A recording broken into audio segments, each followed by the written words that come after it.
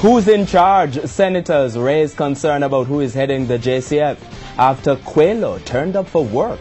Good evening and welcome to Primetime News on air and online at onespotmedia.com. I'm Archibald Gordon. And I'm Doreen Samuels. Also this evening, give me the job. SSP Steve McGregor after the top cop post. Outline your agenda. Former Prime Minister advises government ahead of meeting with U.S. Secretary of State. Not chosen. Ruling JLP tells former MP's son he will not inherit his father's vacant seat. And in business news, looking good. Fitch ratings affirm Jamaica's credit rating. There's also sports commentary and weather in this newscast, but before the break, the feedback question. This evening we're asking, who would you suggest should be the new Commissioner of Police and why? Share comments online, facebook.com/television Jamaica and tweet at Television Jan. Stay with us, the news in detail after the break.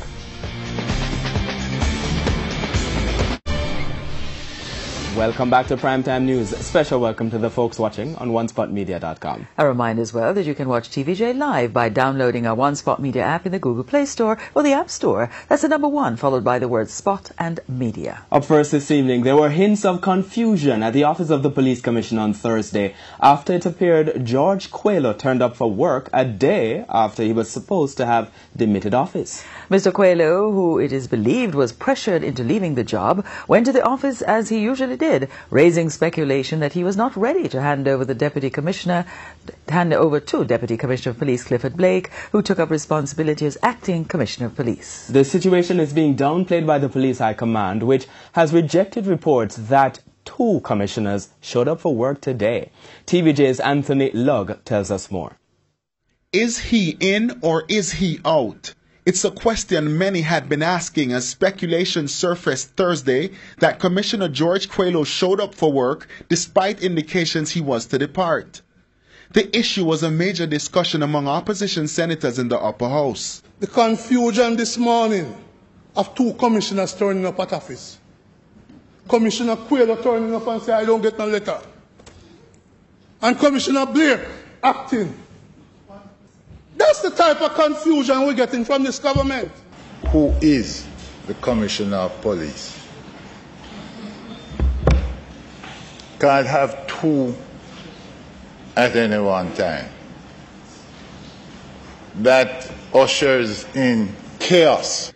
Clarification was sought from the Police Service Commission, but we were referred to the Corporate Communications Unit CCU of the JCF, which confirmed that Mr. Quelo showed up at the Commissioner's office on Old Hope Road in St. Andrew on Thursday, but not to work. The CCU said Mr. Quelo was there to formally hand over to Deputy Commissioner of Police Clifford Blake. We tried to contact the acting commissioner, but several calls to his phone went unanswered.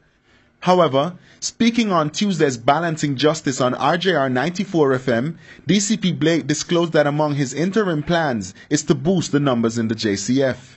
The first batch of new policemen and women are scheduled to begin training in March. A former head of the Area 4 Police Division, DCP Blake is one of 2 remaining Deputy Commissioners of Police in the JCF. And while it's early days yet, several persons from his hometown in St. Elizabeth believe he should be given the opportunity to head the JCF beyond an interim period. He's a man of honesty, integrity and trust, someone who I've known over the years and displayed those qualities.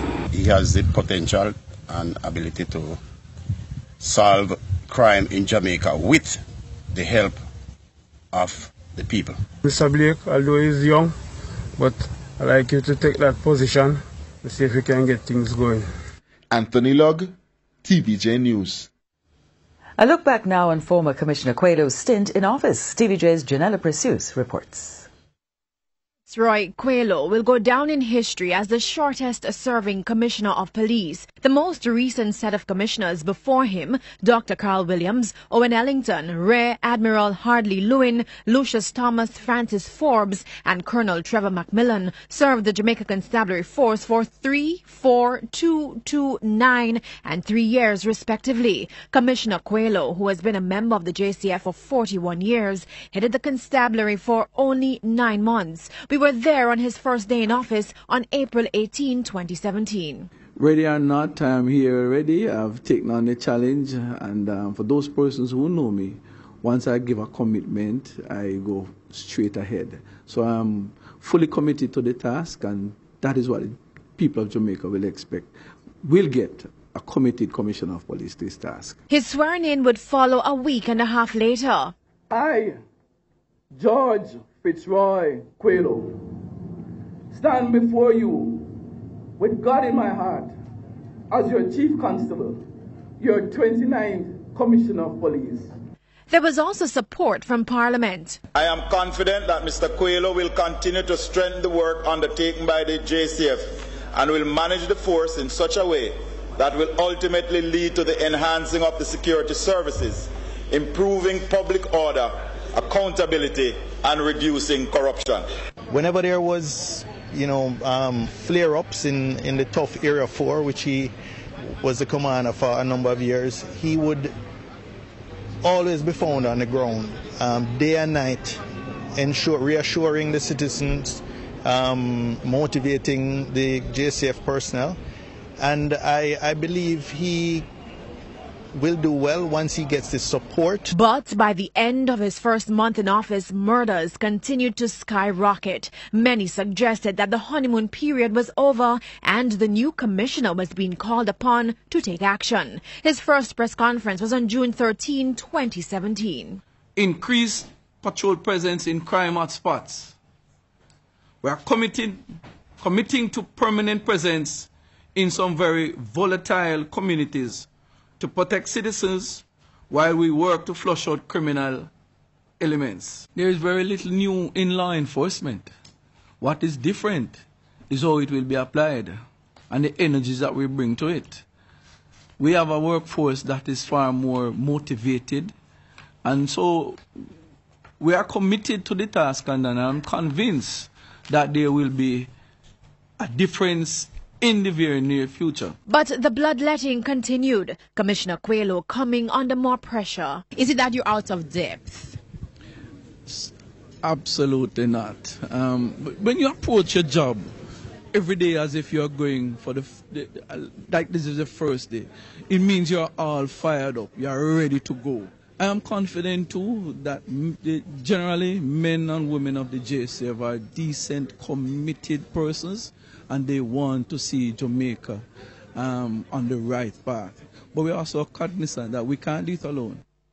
By the end of 2017, murders were at a 5-year high. The new year began with rumors that the Minister of National Security, Robert Montague, wanted the JCF head to step aside, a claim which the minister repeatedly denied. Then the announcement last week, Quayle resigns. He insisted that he was not forced out. The 29th Commissioner of Police calling it quits 7 months before his retirement in August. Who will be the 30th? DCP Clifford Blake will hold the fort until the announcement is made. Janella Precious, TVJ News. Meanwhile, head of the Community Safety and Security Branch, Senior Superintendent of Police Steve McGregor, has thrown his hat into the ring for the JCF's top post. He made the declaration on Wednesday afternoon while addressing some students from St. James High School. I am a prime candidate for the immediate succession plan, and I am going to be here.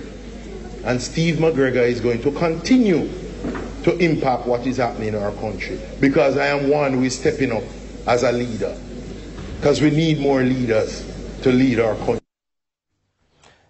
SSP McGregor's announcement comes days after retired Senior Superintendent Renato Adams announced that he would be willing to take on the position of Police Commissioner.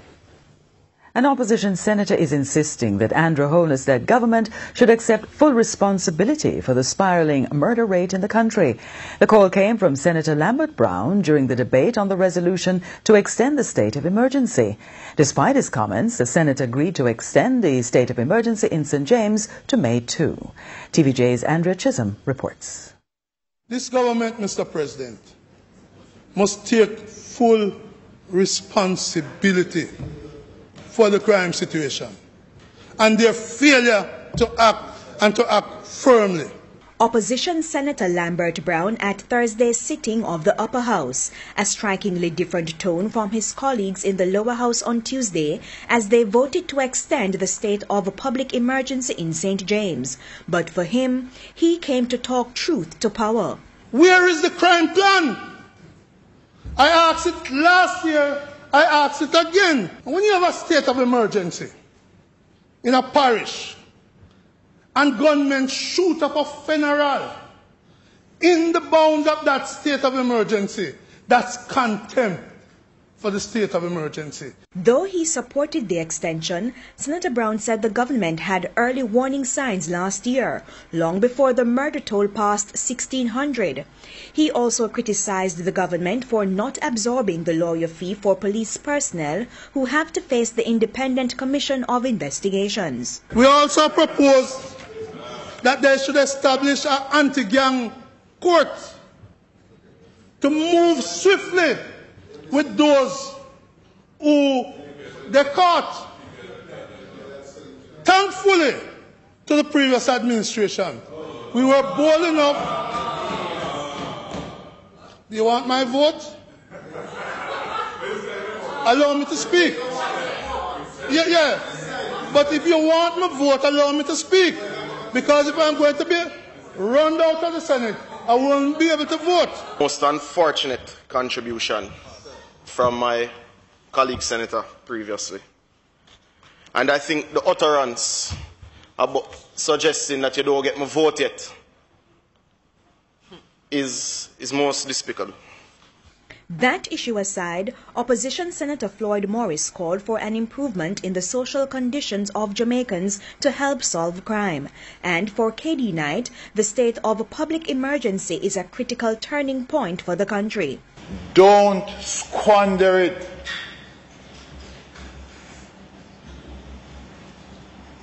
You might have to wait a long time for it to happen again.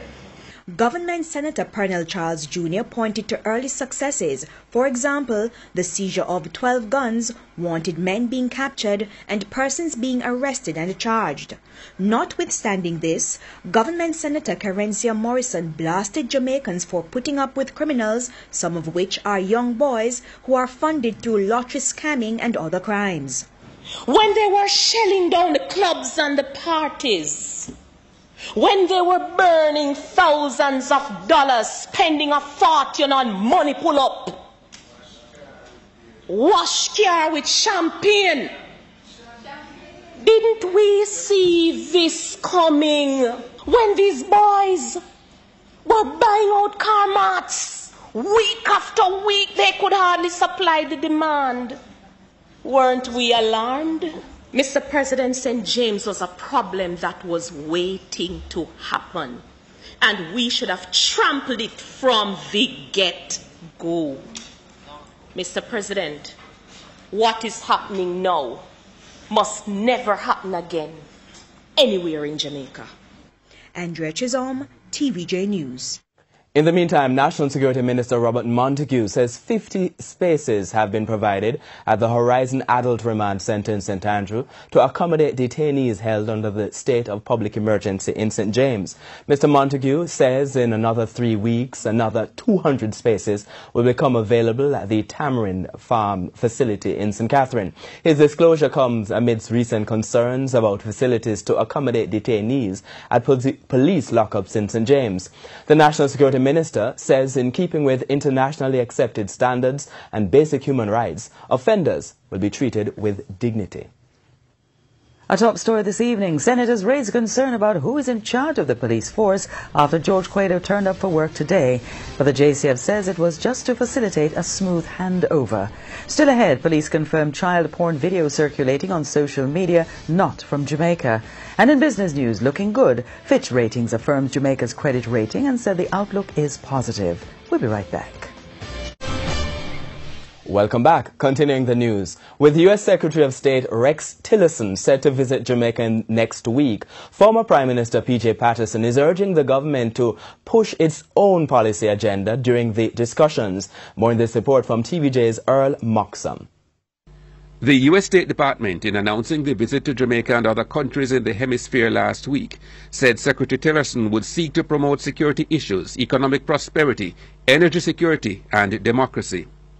But Mr. Patterson wants Jamaica to pursue its own national interests in those discussions. We cannot win the war against crime and violence or the fight against illegal narcotics and money laundering unless those who manufacture the weapons of destruction prohibit and enforce the curbs for the export of guns and bullets to our shores. Secondly, at this time, when some deny the reality of climate change, we must leave no doubt that our efforts to achieve stated and desirable targets for prosperity will be severely impeded and derailed by the devastating effects of climate change and global warming. And the former Prime Minister is still seething following Donald Trump's recent statement on Haiti and African states.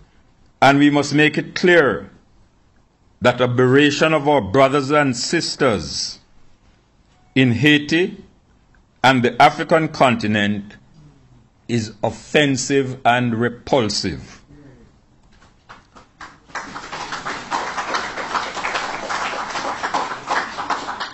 We renounce any form of rhetoric which is divisive or racist. We must be unapologetic in the assertion of respect for our dignity as human beings. Mr. Patterson was giving the main address at the launch of a book by Dr. Richard Bernal, Jamaica's former ambassador to the United States, at the regional headquarters of the University of the West Indies. That book explores the influence of small states on superpowers, focusing particularly on Jamaica's relationship with the United States. Earl Moxham, TVJ News. And Mr. Patterson took the Andrew Holness administration to task on Wednesday night for its failure to vote last month to condemn the U.S. government for its decision to relocate its embassy in Israel to the city of Jerusalem. Jamaica abstained in the December 22 vote, over which the Trump administration had threatened to punish those nations which sided against it in the UN resolution. According to Mr. Patterson, that is a betrayal of the country's proud history of standing up for sound principles in the international community. The Jamaican people deserve some explanation from their government and are entitled to ask why. Certainly,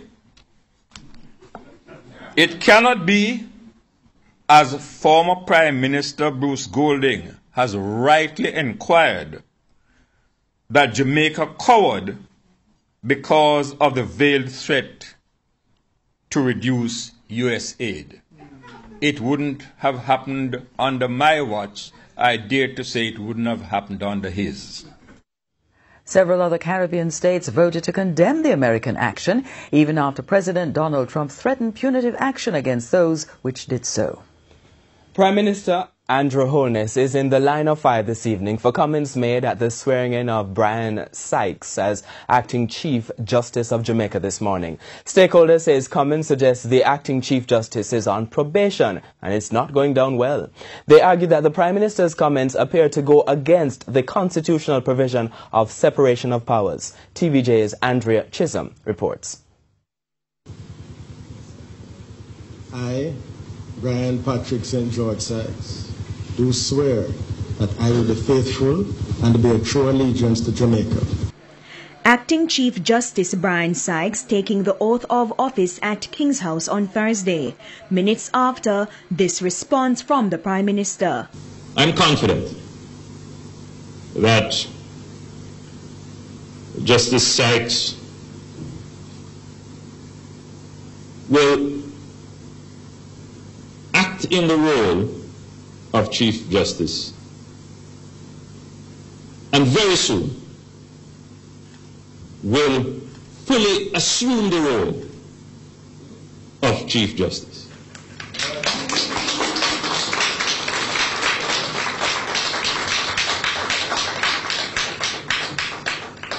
But as I said earlier, and I close on the point, actions that brings results,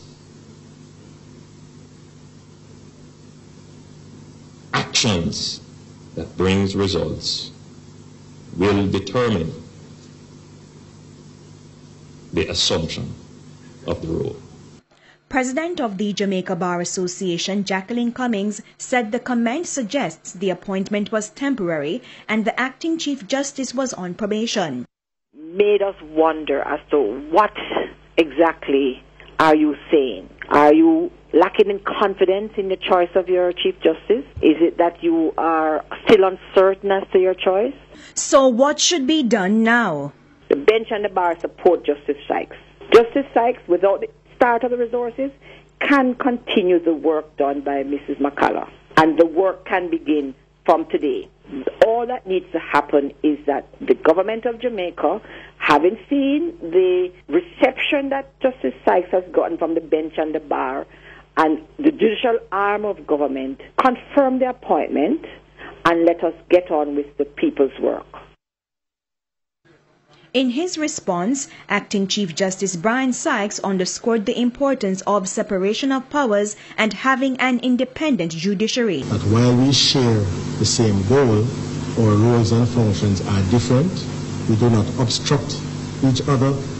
Policy is exclusively a matter for the Cabinet. The Constitution tells us that. So judges have no views about policy. What we do is to express the legal outcome of a particular dispute. He said it was also important for judges to focus on facts, evidence, submissions, the Constitution and the law when making decisions. And the Prime Minister urged the Acting Chief Justice to increase the efficiency of the courts. I believe that is now the loud clamor of the public. The public wants to see an efficient and timely justice system. Mr. Sykes said the use of technology, time for judges to work on judgments, and the timely production of transcripts will speed up the process. I know that there is this thinking now to introduce the digital recording of proceedings, but we also have to flesh it out in terms of storage, who will have access, what is going to be the official record of the court, and that kind of thing. Andrea Chisholm, TVJ News. To our primetime news update now, the police have confirmed that the video circulating on social media showing a little girl involved in a sexual act was recorded in Trinidad and Tobago. An investigation was launched by the local police and the Office of the Children's Advocate to determine the origin of the video.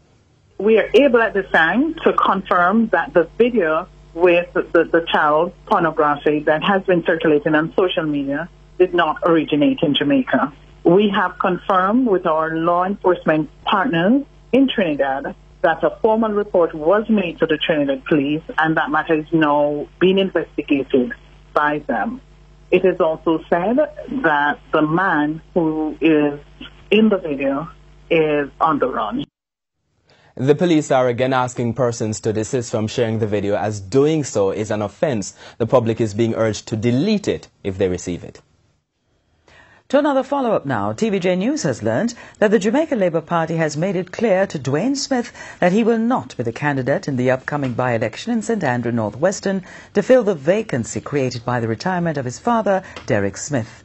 Dwayne is a councillor for the Chancery Hall Division in the Kingston and St Andrew Municipal Corporation. He told TVJ News that he has been informed by the party that Dr. Nigel Clark will be its candidate. Derek Smith resigned last month after representing the constituency for 29 years. 5 men are now in police custody as the St. Elizabeth Police intensify strategies to maintain law and order in the parish. It's believed that the men were found with several bottles of oil suspected to be used in witchcraft. The parish has been under intense police security since the state of emergency was issued for St. James. TVJ's Kalisha Williams reports. Members of the security forces have been strategically increasing their presence in St. Elizabeth since the state of emergency was imposed in St. James last month. The latest operation in the town of Santa Cruz on Thursday targeted illegal motor vehicle operators. What we have is a new initiative where the St. Elizabeth Traffic Department, in collaboration with the Manchester Traffic Department, we have a thing going where we have joint operation where we look for vehicles with defects and road traffic violators. This morning so far we have started at Totas, and we started with Manchester and St. Elizabeth Police and also 3 examiners from both parishes.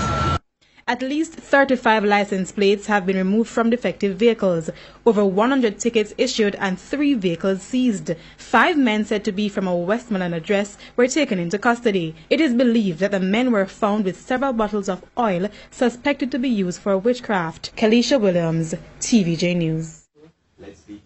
Back in the news again, now the people from Chapelton and Clarendon complaining about the poor state of the road in the area. Today, scores of taxi drivers and bus operators withdrew their services, resulting in a massive traffic pileup along the Chapelton main road. TVJ's Kalisha Williams reports. Commuters suffered major disruptions in Chapelton on Thursday, some going by foot as taxi and bus operators withdrew their services. It's the second protest in 24 hours over the poor state of the road in the area. In solidarity with the taximen and the commuters who fly this road from Maypen to Chapelton and beyond, because the road is in a deplorable condition and we can't work in this environment. Although the National Works Agency had made commitment to address the road situation in Chapelton, motorists are still not convinced. Mr. Michael, please, we are begging on the road. But all them deep up, sir. Yeah, man, respect, man. We not bad enough. We are begging on diligently. Please, sir. We are suffer for road, man. And we know we're not indignant. Come fix it, man. We just get laquacious, more for laquaciousness. We're tired to beg for road, man. Cost a whole heap of money. Front end parts, shocks. One control and fuel, 25,000. Can come with ball giant and everything. Even as the people are frustrated about the poor state of the road, they pointed to a bigger issue on the horizon: criminals lurking around the area. Them fling stone, them overtake you, them pull up in front, one there front, one there back. Bump in your back. Them a tell you about a light drop out of back when you drive off and left them. No light, no drop out. We need the road and we need it now. Kalisha Williams, TVJ News. Time now for the responses from our friends on Facebook and Twitter, and Archie is at the smart board. Thanks, Lorraine. Here's a question this evening asking, who would you suggest should be the new Commissioner of Police and why? First comment is from Javorni Elvi, who says, serving in the ranks of the FBI, working all over the world, retired Wilfred Rattigan, who was once featured on Ian Boyne's profile, was my pick for Commissioner. Being that he applied for the job, his application was not looked at both times while both political parties held power. He's not in his 70s like the normal commissioners who lack vision, vim, vigor and vitality. Eddie Francis says, to be honest, I don't know. What I do know is that someone who comes in with this soft approach will also fail. Even if Mr. Adams' hanging need to resume, reduced sentencing for serious crimes like murder needs to stop, I would also have stricter laws in a state of emergency. For example, anyone caught with a gun or found guilty of murder will face the death penalty, even that. Alicia Chisholm says, I think they should give Adams a chance to see what he's capable of doing, because his old tactics might just be what's needed to put crime under control, but he alone cannot do it. And Samantha Fletcher says Adams, because when it comes to criminals, he will kill them all and done. Keep your comments coming on Facebook and Twitter, facebook.com/televisionjamaica, and the tweets to @televisionjam. Business news and news from overseas after the break.